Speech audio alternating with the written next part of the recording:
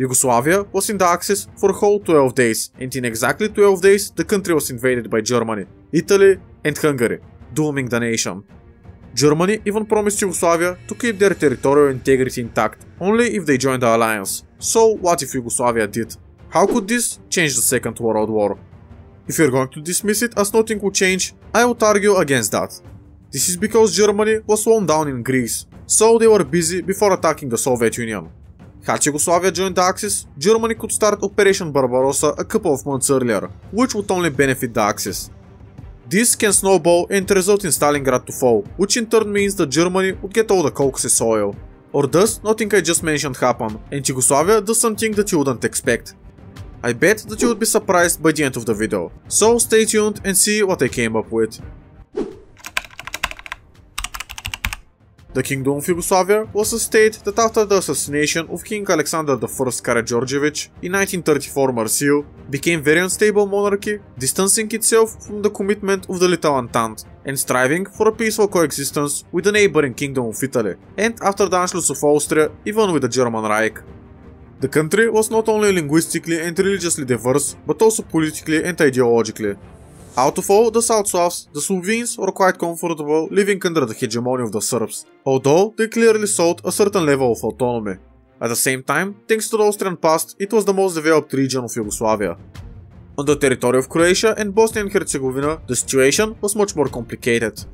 Not only did Croats, Bosnians and Serbs live side by side in the region, who were already starting to hate each other despite the linguistic similarity, there was also a very strong ultra-nationalist Ustashi opposition, led by Ante Pavelić, who was the leader of the independent state of Croatia during the occupation of the Western Balkans.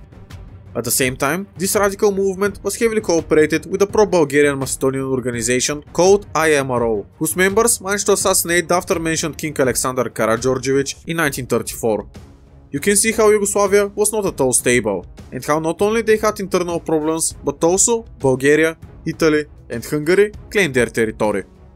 Anyways, the important fact is that while the Serbs and the Slovenes were anti-Italian and mainly anti-German oriented, the Croatian Ustashi were trying to break away from the monarchy and join the Axis. The Yugoslav regent, Prince Paul, has tried to keep these disunited nations together through the neutral foreign policy.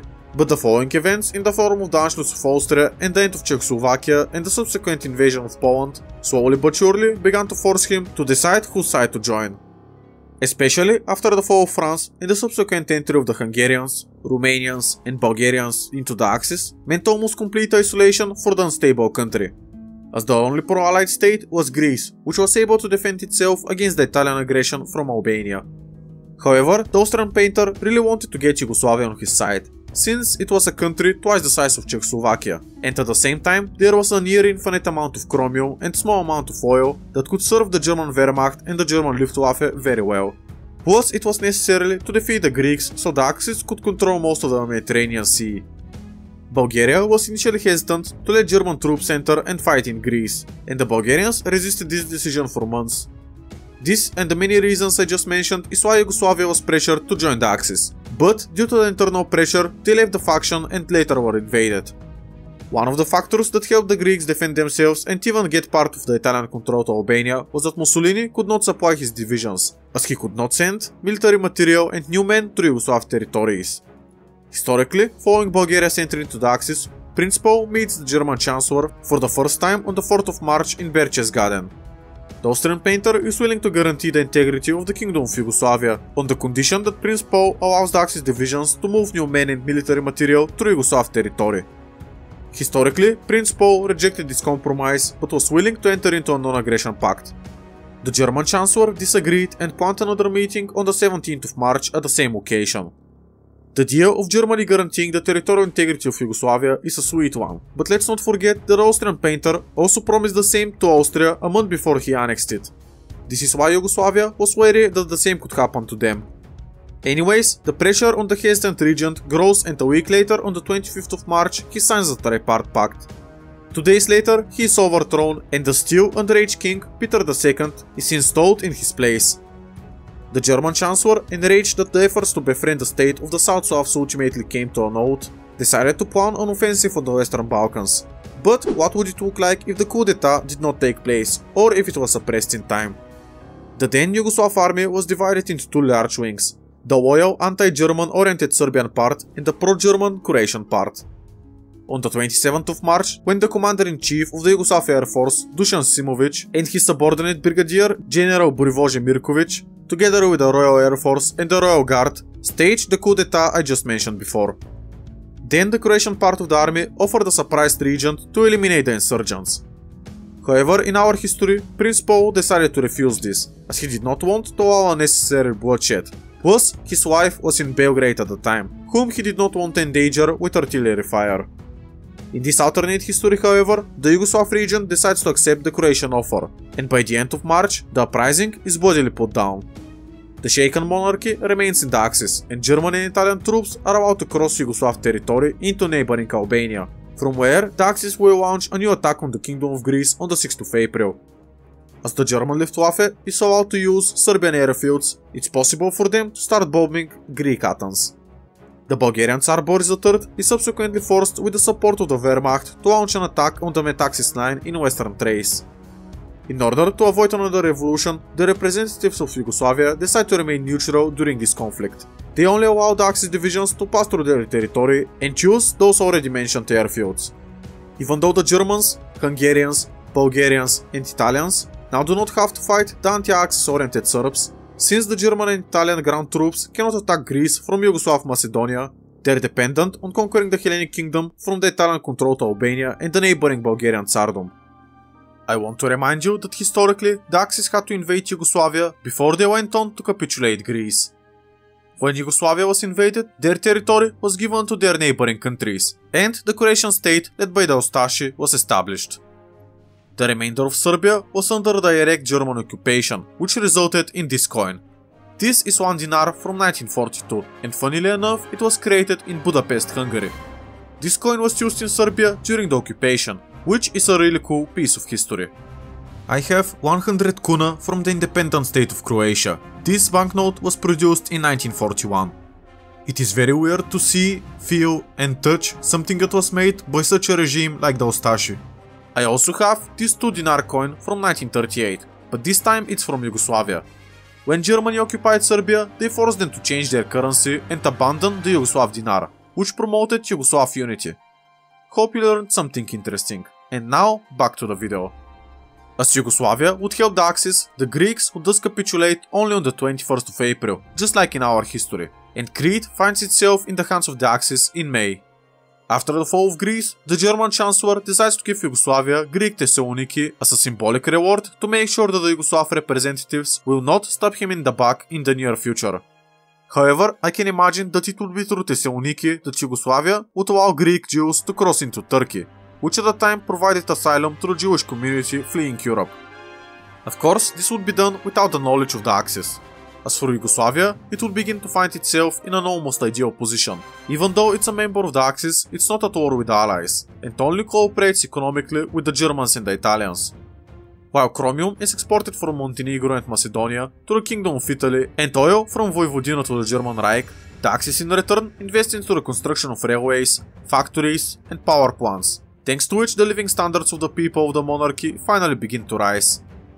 At the same time, the Yugoslav army begins a large-scale purchase of obsolete German and Italian tanks, fighters and bombers that could use against them in the future. Anyway, I don't think that mere economic cooperation would be enough for the German Chancellor.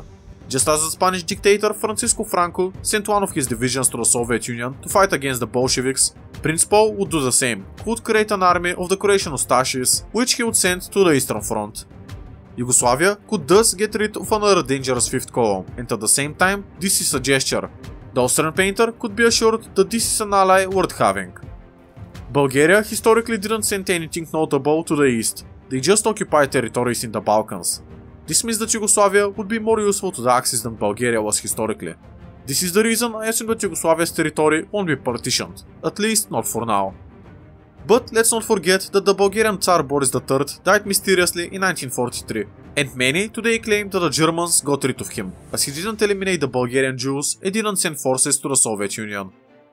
At the same time, with this step, the Serbian part of the army could be reconciled, which could begin to secretly hope that the arrival of the British and perhaps the Americans on the Balkan Peninsula, they could use this opportunity to declare war on the Germans.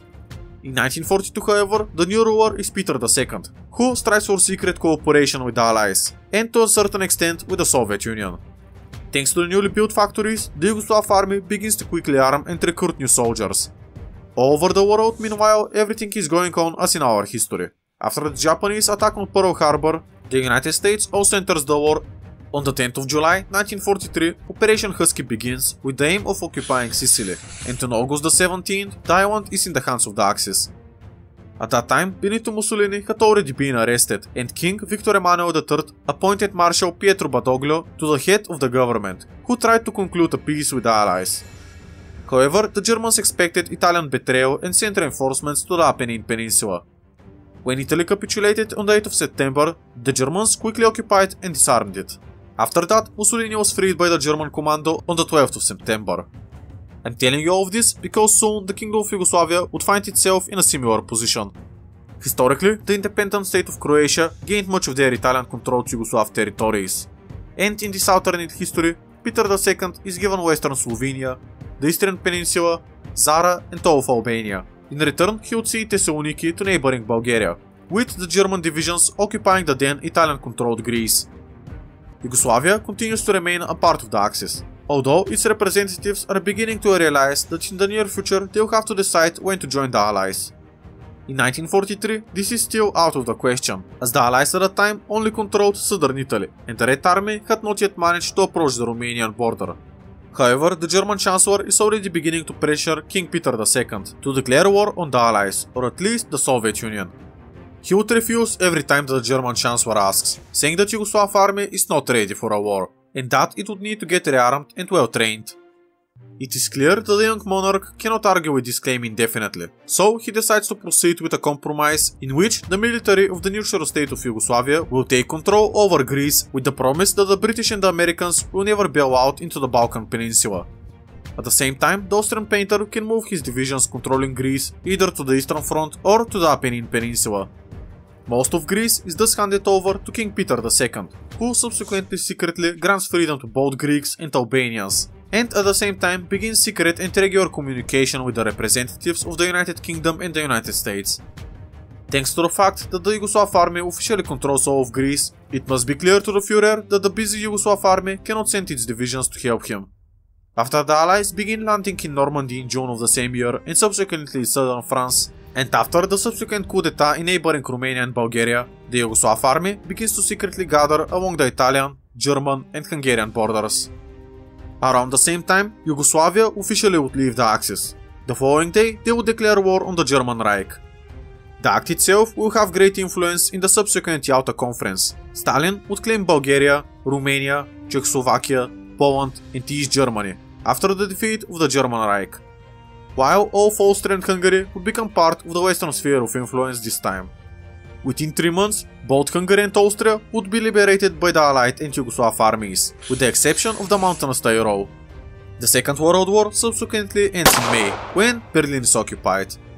The Kingdom of Yugoslavia was among the winners at the last moment, because it never declared war on the Allies and because it secretly cooperated with them. The Southern Slavs would not have to pay any war reparations to either the West or the East. After World War II, Yugoslavia becomes one of the founding members of the European Economic Community and NATO. Along with other Western European countries, it would accept the Marshall Plan, which makes it the most developed and wealthiest country in the Balkans. The country would become a constitutional and confederate monarchy, with a democratic government. I have no doubt that since Tito's communists do not have that much support in the Kingdom of Yugoslavia, Tito and his comrades will decide to flee to Greece, where they will try to help the revolutionaries take power there. Tito will play a large role in the following Greek civil war. I have not yet mentioned Albania, which thanks to the liberators of Yugoslavia does not fall to the eastern sphere of influence. In any case, there is also a civil war between the communists and the monarchists. The latter eventually win with the support of the Allies. It is likely that the entire state of South Slavs will transform into a Swiss-style confederation, in which everybody in Yugoslavia would have their own canton. Thanks to this, the ridiculous slaughterhouses that occurred in the 90s can be prevented. As for neighboring Hungary, even though it was not occupied by the Red Army, the local representatives decide to invite Otto von Habsburg to the Hungarian throne. Hungary thus becomes a constitutional monarchy, in which the agrarian party led by Mihail Karolyi is elected to the parliament after the first post-war elections. In 1955, when Austria is restored from the American, French, British and Yugoslav occupation zones, the local residents vote on a referendum to join with Hungary, thanks to which the new Austria-Hungary is created, although this time Budapest would be its capital. After the bloody suppression of the Polish workers in 1956, Austria-Hungary would decide to join NATO a year later, and it would become one of the founding members of the European Economic Community. Due to the presence of the Habsburg monarchy and the Kingdom of Yugoslavia itself, after the hanging of its tyrant Nicolae Ceausescu in the 1990s, Romania will probably once again become a constitutional monarchy headed by King Michael I. Under these circumstances, the monarchy could also theoretically be restored in neighboring Bulgaria as well, in which Simeon II could once again become the Bulgarian Tsar after winning the parliamentary elections, but these are just only assumptions. In any case, it is possible that a united and prosperous Yugoslavia will be happy to help its Slavic neighbor restart its economy. But this is not the best ending that Yugoslavia could have gotten. In this video, I discuss the possibility of Greater Yugoslavia being formed before the Great War. So give it a watch and see if Greater Yugoslavia can change its outcome. Thank you for watching and I wish you the best day possible.